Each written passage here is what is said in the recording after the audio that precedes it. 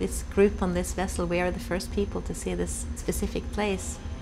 It's a little bit like being one of those early explorers, when you had a white map of the world and you could go there and you could sort of say, well, this is something that nobody have ever seen before.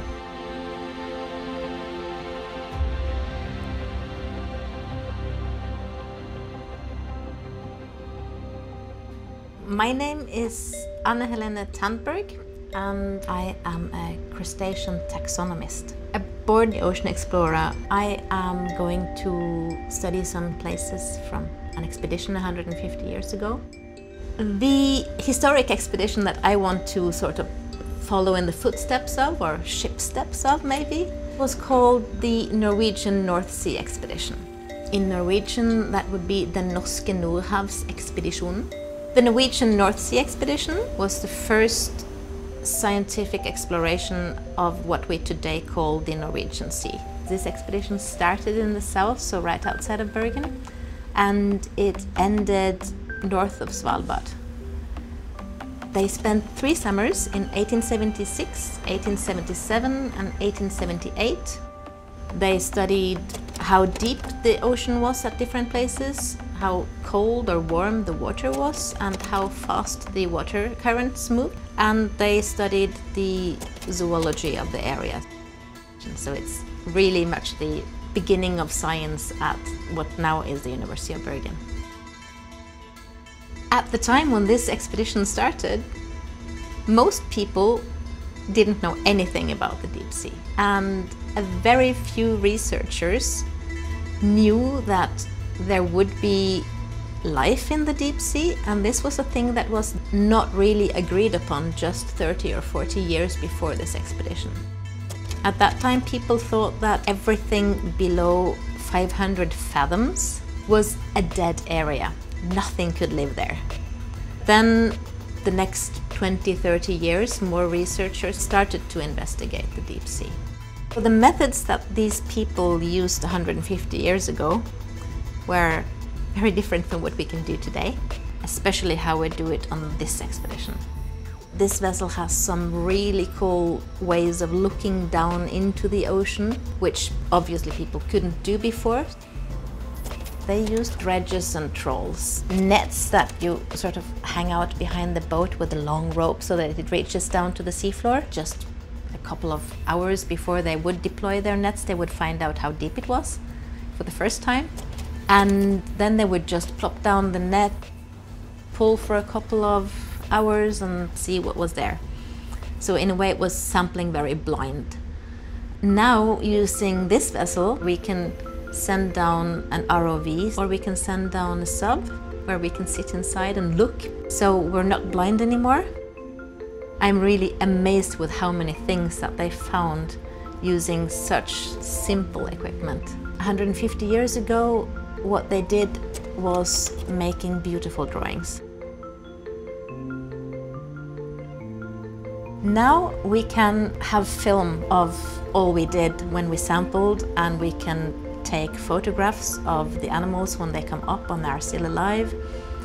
In addition to looking at what the animal looks like, we can also look at the genetics, the DNA.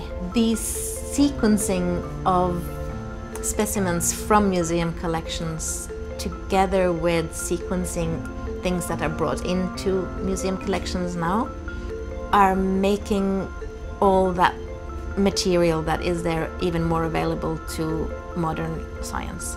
Specimens from the old expedition are still used quite a lot. I looked at specimens from this expedition when I did my PhD.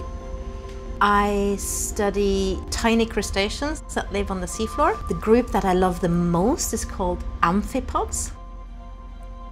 Many of the species that I'm working with now, nobody knew that they existed before this expedition. And some of them nobody have seen since the expedition. Right now, we are at a station that was visited in 1876 on the 30th of June. After that, I don't think anybody has been here. And now we see some of the species that they saw. Amphipods!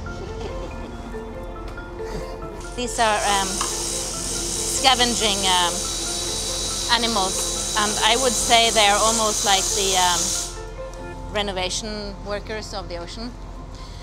They eat whatever is dead until there isn't much left.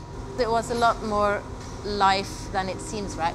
So when you zoom in a little bit on that sediment, it's all of a sudden teeming with life, and it looks very barren, and there are some black sticks sticking out of it, and then when you look more, there's all these different things living on it, and I think that's just amazing. The station that we're visiting today is a place where a lot of species were described for the first time. They had what we call type locality.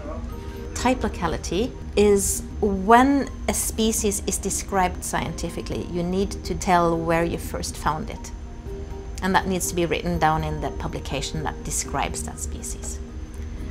One of the species that had the type locality from the station we visited is a species that I have been specifically working with the last year. The type specimens, the first specimen that were used for the description, have been lost. We need to find something back from the exact same spot where they first found it. And I did find one specimen. So this is a specimen. It is Haliragus quadricuspis, and that is an amphipod. Since we collected it with the very nice ROV, it still has all its long legs and antennae, and that never happens if you take it up with a trawl. These sites that we are visiting right now have never been visited with this kind of equipment before, so nobody have been down with either human eyes in a sub or eyes from an ROV to see what it looks like down here. And I think also seeing things in general gives you a better appreciation for the entire system. And I would wish that more people could be able to see, because I think the deep sea is so beautiful. I want to share it. It's crazy.